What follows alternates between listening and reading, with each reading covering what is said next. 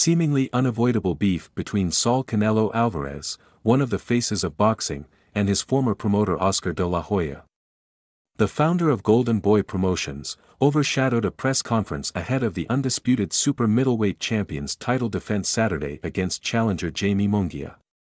The match, which takes place at the 20,000 capacity T-Mobile Arena in Las Vegas, Nevada, pits two popular Mexican fighters against one another, with both fighters promoting a bloodbath and a knockout.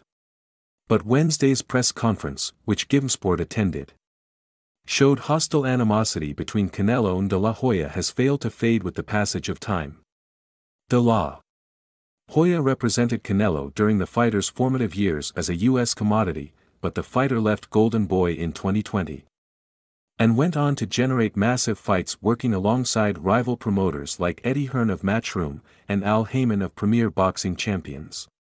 Canelo has gone on to become an even bigger superstar in his post-Golden Boy days, beating the likes of Callum Smith, Billy Joe Saunders, Caleb Plant, Gennady Golovkin for a third time, John Ryder, and, most recently, Jermall Charlo.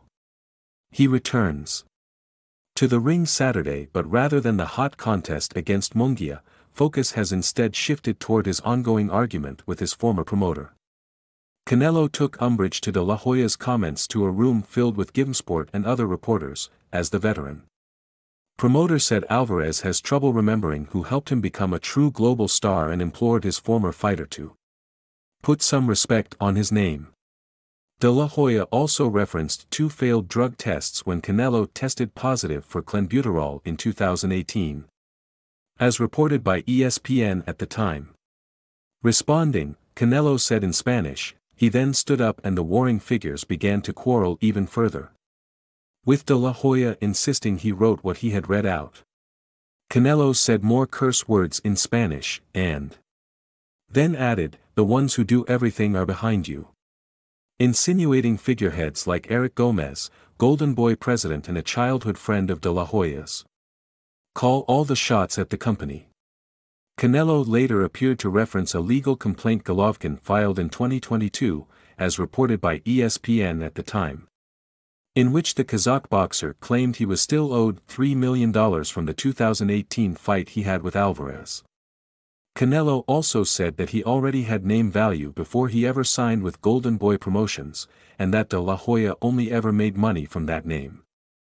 Speaking to GiveSport and other reporters during a post-presser huddle, de la Hoya said that, if the confrontation went from bad to worse, then he was ready to get physical.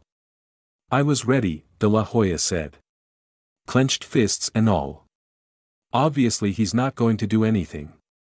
He's got a fight on Saturday. He can't take the truth. Fighters like that, they can't have me around because the attention is diverted off them and he hates that. I know how to get under his skin. This is fight week. It's game on." Considering the bad blood between these two, it would be easy to assume Canelo was fighting de la Hoya on Saturday. However, the fight, which airs as a pay-per-view on Prime Video, is against Munguia.